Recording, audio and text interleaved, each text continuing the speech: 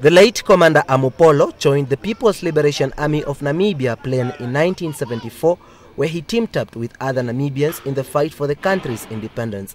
Upon his return to the country at independence, he served in the Namibian Defense Force, where he became the commander for the 26th Brigade at the Grootfontein military base with the rank of Brigade General prior to his retirement in 2014. Speaking to NBC News, former head of the Namibian Defense Force, Martin Shali, described the late as a determined leader who devoted his life for the freedom of the country. Shali said his contributions to the liberation of the country will always be cherished and archived. He also fought so many battles, so many to remember. However, there is one outstanding battle in which it took place, and that was on the 4th of May 1978. The same day as Kasinga, but this was a different place.